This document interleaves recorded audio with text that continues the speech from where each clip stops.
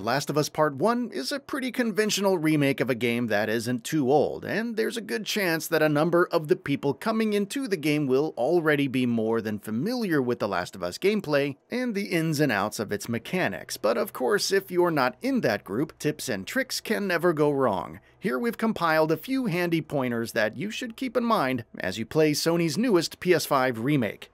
Scavenge thoroughly. The Last of Us isn't an out-and-out survival horror game, but it does heavily use many of the genre's elements, with resource management being key among them, scouring every new area you find yourself in to make sure you find every crafting material, bullet, bandage, or what have you is crucial to the gameplay loop then. The Last of Us Part 1's environments aren't as large, so there isn't quite as much room for exploration. There's still a decent amount though, so make sure you scavenge as thoroughly as possible, especially if you're playing on higher difficulties. Prioritize melee to save ammo. Ammo is scarce in The Last of Us Part 1, which means you can't go into encounters looking to spray bullets in all directions and mow down all enemies. Of course, sometimes using your guns is the best and often the only course of action, but when you can help it, you should rely on melee attacks. Find ways to get up close to your enemies so you can use any melee weapons you've picked up, or even your fists to deal some major damage to enemies without having to waste any bullets.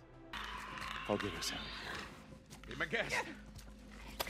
To your right.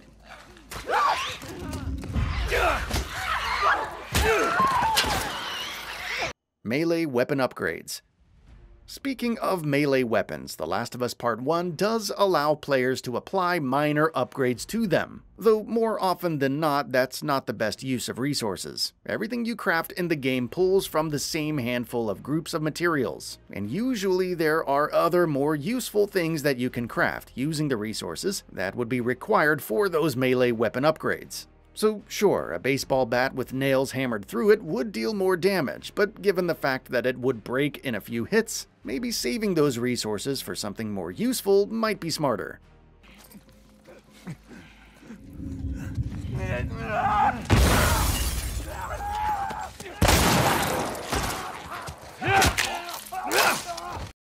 Bricks and bottles.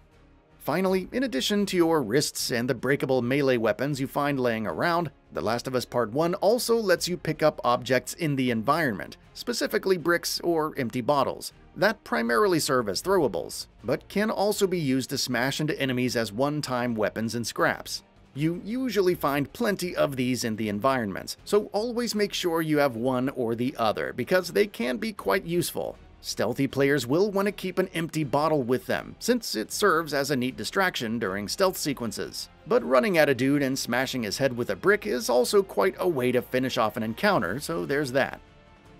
Bow. Some hours into The Last of Us Part 1, you'll get your hands on a bow, and as you would imagine, it can be quite a useful weapon. It is of course probably the most handy ranged weapon at your disposal when it comes to stealth options, but we'd suggest using it even in some situations where you might ordinarily use a gun. Of course, given how much longer it takes to fire an arrow, that's often not wise, but when you do have those few extra seconds, using up an arrow is better than using up a bullet, since arrows can be recovered. Shivs. Shivs are another crucial resource in The Last of Us Part 1, and we'd recommend always having one on you at all times. Not only do shivs give you faster stealth kills than strangling someone with your bare hands, they're also the only way to stealth kill clickers. On top of that, you'll also often find locked doors that can only be opened with shivs, potentially hiding precious resources and items inside. All of which is to say, as soon as you've used up a shiv, if you have the resources for it, craft another one immediately. Shiv Master Skill. Given how important shivs can be in The Last of Us Part 1, making them more useful and effective is something well worth keeping an eye on. The Shiv Master upgrade can be particularly useful and is something you should set your sights on right off the bat, since it allows you to survive an otherwise instant kill clicker attack by stabbing it with a shiv. Meanwhile, you can and should also work towards the upgrade that makes your shivs more durable. Health Upgrade. Sticking to the topic of upgrades, another obvious one that you should begin working towards at the earliest is improving your health. In both stealth and combat, The Last of Us Part 1 can put up plenty of challenge, especially on higher difficulties, so make sure you use the pills you've scavenged to upgrade your health as soon as you have enough. You're allowed 2 health upgrades, so keep that in mind as well. Ammo capacity. Moving on to weapon upgrades, there's plenty of options there as well that can help everything from power rate and reload speed to recoil and more. And while those are all handy upgrades in their own right, the one we'd suggest going for above all the others is ammo capacity. The more weapons with upgraded ammo capacity you have in your arsenal, the more bullets you're able to carry with you, which, in this game, is a premium. Each ammo capacity upgrade increases that number just a little bit more, and collectively added up, that extra capacity can come in very handy. Gun holsters.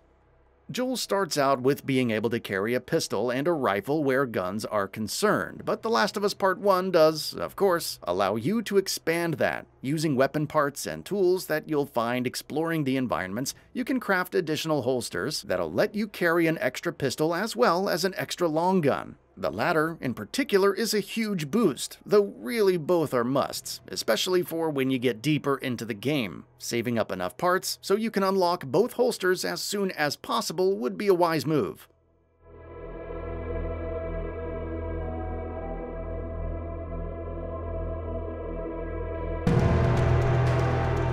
That's all for now. If you enjoy what you saw, please hit the like button. And if you're new to the channel, now is a great time to subscribe. We upload brand new videos every single day. After subscribing, don't forget to enable all notifications by clicking the bell icon.